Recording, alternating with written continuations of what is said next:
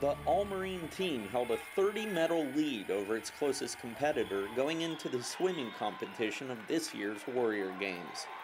With 63 additional medals at stake in the final event, clinching the Chairman's Cup was anything but certain.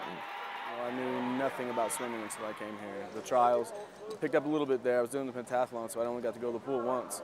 But day in, day out with these coaches, it was phenomenal for every one of us.